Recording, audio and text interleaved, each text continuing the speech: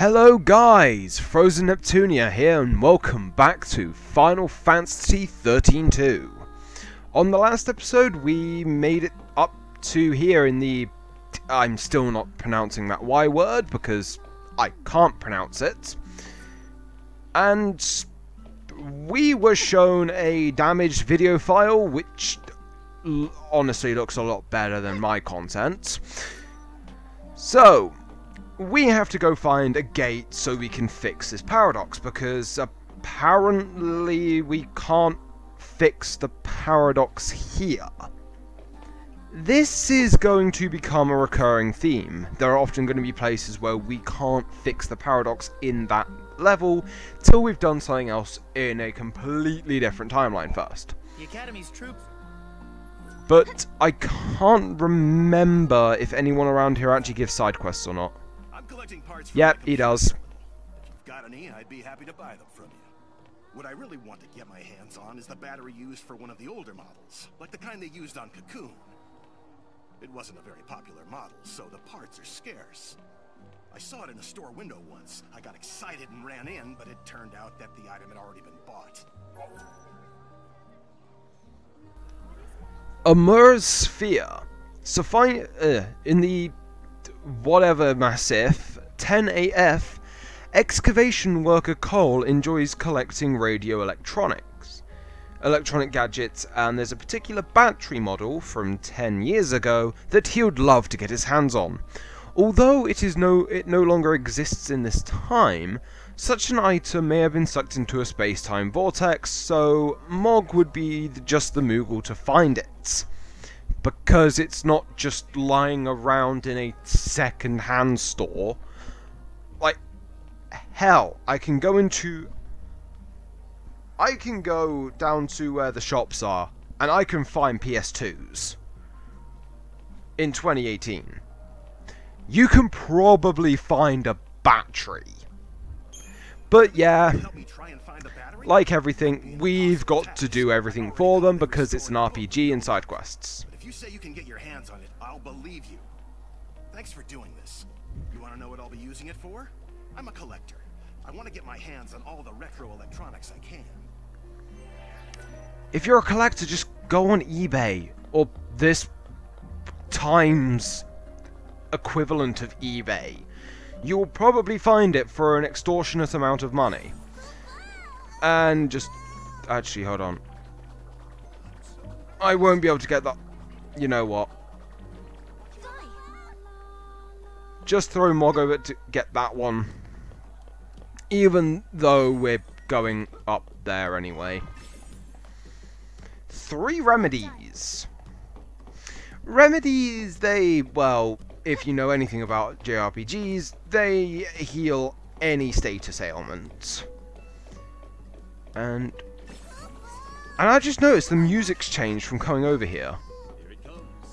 And yeah, the Mog throw ability is so useful, because you just throw Mog just to get items that you could quite easily go and get yourself, but if you're feeling a bit lazy, just throw the Moogle. It works if you don't end up throwing them off a cliff. And I'm actually surprised Chocolina did not teleport anywhere in here. So there is a limit to that powering of teleportation she has. And, map is that one. Yeah, we've got to go down to there, which was an area previously locked off to us. But one thing I do love about solving this paradox is we're not actually going to be solving it in any version of this world. Yeah, the place is going to be completely different. Which, still on Pulse, mind you, but we have our gate. Use the hollow artifact to activate the gate and step into the flow of time. I may as well, there's nothing more to do until I do this. And I can't remember if there's a cutscene after this loading screen. Yep, there we go. Hope was talking about. Maybe.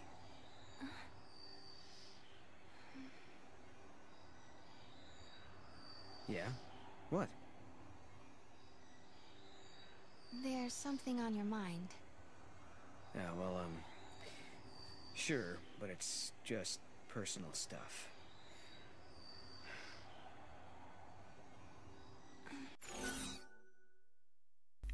Noel seems troubled about something.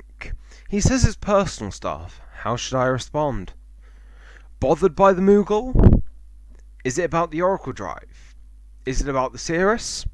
I won't ask then. I don't think he tells us anyway, so let's just go with I won't ask then. I won't ask then. Sorry, Sarah. I'm not trying to hide anything. It's just that story about Yule. The Padre Cirrus. Back in the future, I knew a young girl with the same name. Is that right?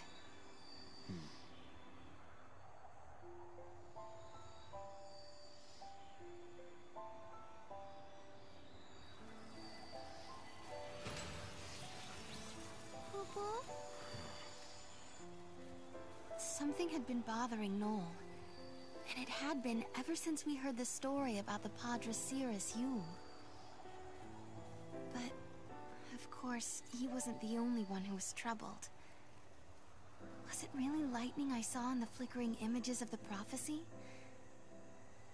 The only way to find out is to go through this portal and solve the paradox. Live Trigger Award, a potion. Woo. But our new location and the place that we are going to be fixing the paradox in that Massif is in Elba. It's not pronounced Obra as I actually used to pronounce it before I fully completed Final Fantasy 13, but it's actually pronounced Elba. Elba. That's how Vanille and Fang pronounce it. Erba, Gran Pulse, a land that bears the scars of ancient war, where flakes of crystal gather and shift like sand in the desert. The Academy has restricted access to this place because it is the homeland of the two heroines who turned to crystal and held Cocoon safe in the sky. It is a land that now, 200 years later, has been swallowed into a rift between time and space. Yeah, so that pretty much sums it up, so yeah. But there's only one gate here.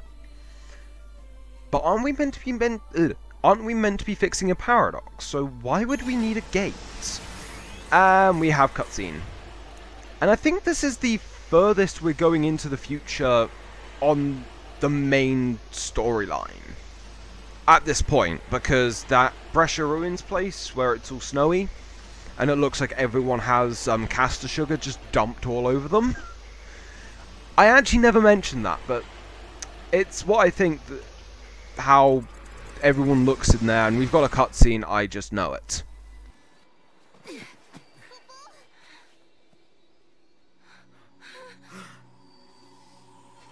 What's happening? The world is falling apart. Is this a future where everything has been destroyed? Or is it a distant past before the world has even come into being? Space-time has doubled and twisted on itself. The past and future are tangled together as one, Kupo. The paradox is affecting space-time itself. Right. And we have to find out what's causing this. Okay. Whoever it was that created the paradoxes, did they really want an empty, dead world? In a world abandoned by the fal'Cie, the ones who were left behind craved nothingness, an empty world. Where did you hear that? It's just an old fairy tale. Anyway, enough of what they were saying. One thing that I really wish that they did is going back into the past of Erba. Because I would have loved to have seen Erba when people actually lived there. Not all of this, like, crystal sand stuff, but like maybe even seeing like a younger yeah, we've got to use the mod clock for this because we have to find a special way into these, and you're gonna learn pretty quickly that we have more puzzles, and I'm not a fan of these puzzles.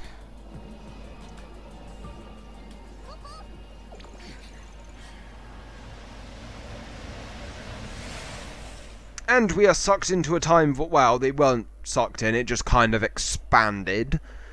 And they just stood there looking into it. Isn't that a trait on isn't that a trope on TV tropes, the whole deer in the headlights? A crossroads within the paradox itself. In this space-time, the past and future intersect. I bet if we solve all these puzzles, we could dissolve the current paradox. I still don't see how solving puzzles is going to solve a paradox. And Temporal Rift Crystal Bonds. It's actually a pretty amazing bit of Crystal Beast support, which I personally need one more. But enough Yu-Gi-Oh references, and yeah. With this anomaly, it's easier to show what you have to do than actually read it. It is...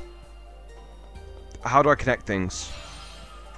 Come here. Oh, you have to hold it. What?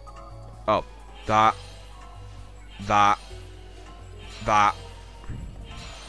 Yeah, it took me a bit of time to remember what to do. That to that. And then that to that. You are going... It took me a bit to actually remember how to actually connect them. But yeah, we only have to... I think we only have to do one puzzle. For this one. And then it goes up to like 3. I really miss loading screens where you can actually do stuff. Like, yeah, you can swirl the camera around, but it's not like, for example, DMC, where you can actually shoot and attack the actual loading thing with, like, just pressing triangle and square constantly. And, yeah. Elba reveals itself. We solved a puzzle. Times Stardust. That doesn't make any sense. And we have new enemies here. We have yellow and red Nectons. And yeah, you want to kill the little buggers quickly. Because that Renaissance thing, I don't really remember, but I don't think that's... Oh, it only does Vigilance. Never mind. I was getting worked up for nothing. But yeah, we have another aspect of Tameable Saboteurs. And also, if you catch an enemy just as it dies, yeah, they actually appear with no health. That's actually a pretty fun thing. Well, it's not really a fun thing, but it's just a little thing I thought I'd point out. And yeah, these ones, they're not too much to worry about. Ooh, I think I got one. Nice. Because I still love these designs, though I do wish they maybe changed a little bit more than just colour, because I'm not a fan of recolor enemies. I really am not. It's, in all honesty, wasted potential. And I got, one of each. A Cilione and a Chilleri... I'm not going to bother trying to pronounce that. Let's actually have a look at them, because I can't remember what this guy does. He has... Wow. D-Shell 2. Huh, this actually might be quite good. Let me see what things they need for the Crystarium. Because I might... Hold on. You... Okay, you come with Bravery. I forgot that these things were actually good. And when it comes to support classes, like the Saboteur and the, like, not direct damage, I don't like to use my power and mana. Mainly the potent stuff. And, yeah. Resist Curse. Do you know what? I'm just going to see if I can fully level him. Which I can't. Damn it. Oh, I thought I was one off then. I was going to get really mad. Let's just use a power and a vitality. Because that jump in health, actually. So, do I change? Yes, I'm going to change my Paradigm Pact. Tiffany, you're not doing it much anymore, girl. So, let's make room for a Saboteur and then customize. Yeah, that's kind of good, but I would want safe subversion. Yeah, I can roll with this. I would like to put a synergist on my team, but which it's actually better to have a commander. No, a synergist, a saboteur, and a sentinel. Seeing as Noel and Sarah can most always handle the Ravager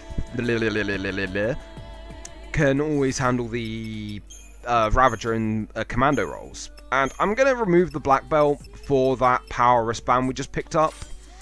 Because having Noel hitting harder is always good, it's never a bad thing.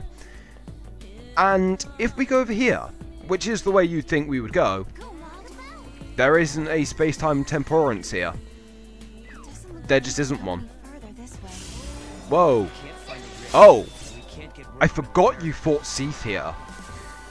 As always. Oh! I remember these guys. These are from Final Fantasy 13. I always used to call these things Chon-Chon. Which is actually their name. I always thought their name was spelt differently.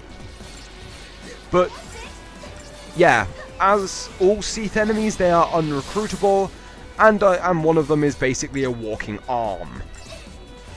Yeah, nothing just but an arm. I would make a joke here, but I can't think of one. I honestly can't. Yeah, but they do actually drop some pretty good items. The holy water, and I think that was a painkiller. And one thing that I do like is that they didn't just reuse, well, they did reuse the Urba map, but they gave us like this little bit outside. Go away, go away, go away, go away, go away, go away. Don't want to fight you. Thank you.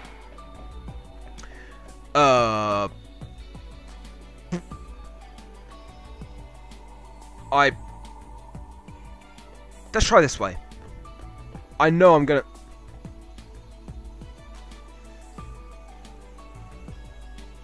I'm on to you, Chocolina. We've got this... we can't talk to it. Right. Can I try and throw Mog over? Well, Moogles do bounce, so... yeah. Mog got the item for us. That means we won't have to go behind there, and Magician's Mark. It's a pretty good item. Wanna see what I got? It would have only been better if she said, "What you buying, stranger?" And yeah, our money just isn't that good because you don't really get that much from fights, so I'm actually going to sell that. It's not that good. Wait, what the hell's a martyr badge?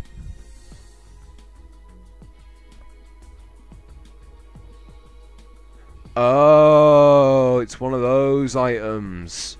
Yeah, there are some items in this game that do have downsides. For example, debility.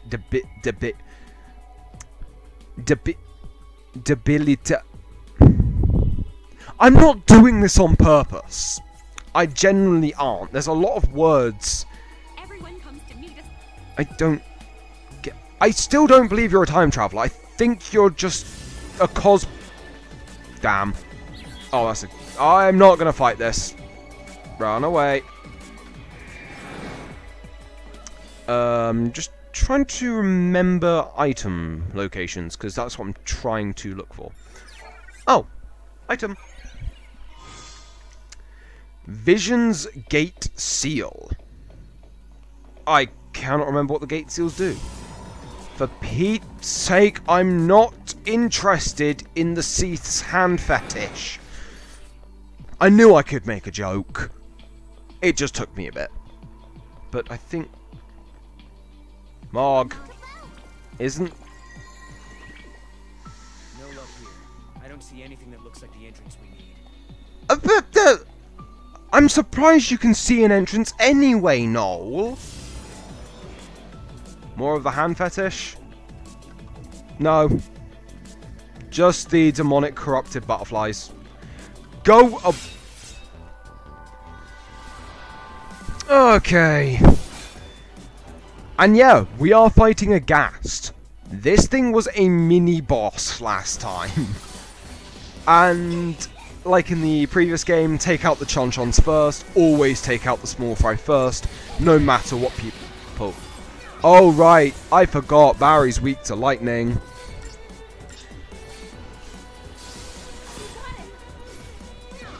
Sorry, I just got a notification on my iPad and I'm just... got a bit distracted by it. Oh, Barry's dead. It doesn't matter, we can fight this as like, just Noel and Sarah. I think so. Hold on. Wait, there we go. No, just heal. Right, Curasa is an ability I got off screen. I think it heals you based on missing health. Because it seems to be more effective when you're at low health. And I think that's why Noel defaulted to using it and not just Cure. That was kind of an annoying fight, but never mind. Ooh, what's this thing? Oh, now you find something. Stupid Moogle. I should throw you into... Hold on. I don't care. Into the... The hell? I can't throw Mog into the void of space-time. Why? Well, actually, no. If Mog went into the whole space-time, I don't think would be seeing it. What's Mog's gender? Because I don't think it's ever brought up. Sounds like a girl, but the last time I thought something that sounded like a girl actually turned out to be a guy. Can I? I can't throw Mog. But more puzzles, yay! And this time it's the Nekton sort of shape. Connect that with that. Change, please. Change, please. Hold on, can I connect these two? Duh. Change into... Thank you. Oh, now you're just being funny. Come on. Because... Wait, what the hell? Oh, I actually did end up connecting them. Because there's no proper tell when you're actually connecting them. Like, there's no, like, animation from Sarah and Noel. You just hold X and hope for the best. Stage 1 complete. Yes, there are tiers to these. And there's soon going to be tiers from me. Because I really don't like puzzles. Okay, that's just... Whoa. Okay, didn't even see that one. Connect you two, connect that. It's like I'm playing Connect 4. Oh, right, you connect here. You connect... No, you connect there. Okay, game. Connect them. Connect them. Yeah, you can't just do it in just one order. It has to be in the order it wants you to do it in. Which is just like, screw you, remove the time limit. And yeah, that one only has 2 stages. I think the next one has 3 stages, but we'll probably be getting onto that one in the next episode if the fights decide to be kind. I'm probably going to be... Actually, no, I'm going to forget, so I'm not even going to bother saying that. But once again, we have more of Erba discovered. Time's shell. And the annoying thing is, this bit just loops up back there. What? Splendorificus. I can't remember which way. Run away. No, they're chasing me. God damn it. Can I just run? Yeah, I can. If you just run long enough, they will go away, hopefully. It's kind of a bit of RNG if they'd actually... Of course, it's not open. I'm not allowed to explore. But I can't remember fully which way we go. I think we go up this way.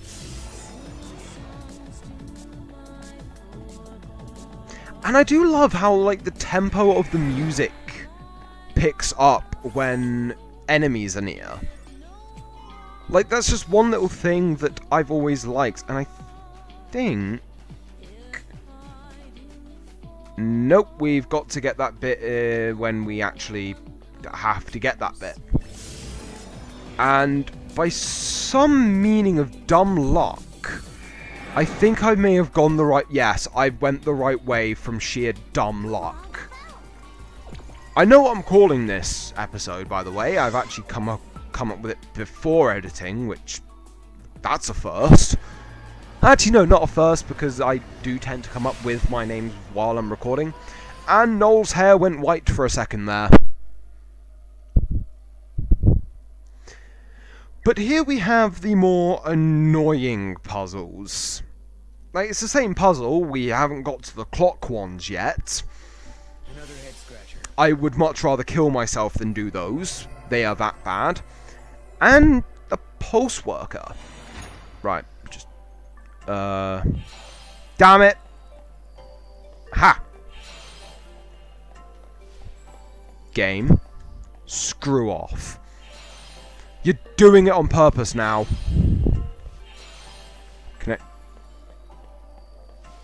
Connect the dots. Connect everything. Everything is connected in a roundabout way. Yeah. When they change like that, it is a bit dickish. And stage 1 complete. Yeah, I think there are only 3 stages, because I think there's going to be a part where there's a whole... Oh, this one's simple. Do that. Do that. Do that. Do that. And that. Little bit of that. Wow, that one was so difficult. It was almost a circle. A very straight circle with edges and corners, but Oh, here's the annoying one. Yeah. We can't just beeline straight for one, so let's get the tail done. Damn it. Oh, blue to blue. Purple to purple. White to white. This weird colour to this colour. Red to red. Haha, get... I swear this game does it on purpose. And there we go. That actually wasn't as annoying, but the whole changing as soon as I get it. Ugh, that annoys me. It really does. And wow, that's surprisingly up my throat. Yay, we got more loading screen. Well, at least the loading screens aren't too bad. I say that and then my game crashes. No, it doesn't. But knowing my luck, it would have. Ooh, I think the mic picked that up. Sorry if you heard like a little cracking sound, I was just cracking my knuckles. And times Coral. We need to go over there. But I'm not going to throw Mog over because I know my luck. The moment I throw it and step, I'm getting into combat. Oh, yeah. Zoic Scandroids are a normal enemy here. So yeah, I was saying a bit that they gave you them early in 3 Seath Tears. I wasn't aware that Seath could cry. Well, seeing as they... Running away. Running away. Running away. Running away. Running away. Game, be kind. Thank you. I have a Ravager who is very weak to fire. Is there an item up here? Oh yes, there is! Mog, search for stuff. Do your job. Small, annoying, throwable thing. A Hypno Crown. What the bloody hell does that do? Quip. Hypno Crown. Feral Speed. Increases the feral link grudge. Right. Nah, I prefer my Magician's Mark because I like Sarah being more magic folk. Ooh. New enemy! Yay! Oh, and we're going over a bit. But these are the pretty badass named Fragleeches. Yeah, I really wouldn't want a leech to end up getting onto me, drinking my blood, and then blowing the hell up. And we actually managed to recruit one. They're kind of an average commando. Like, the commandos, they don't really stand out that much. And I think they are mechanical-based enemies. Let us get this item. You better not be the map. Okay, good, a Libroscope. No, wait up, I want to talk to you. Never mind. Anyway, as we gaze out onto this... Damn it! I want to end the episode. Enemies, go away. Thank you. As we look out onto this weird, murky water stuff,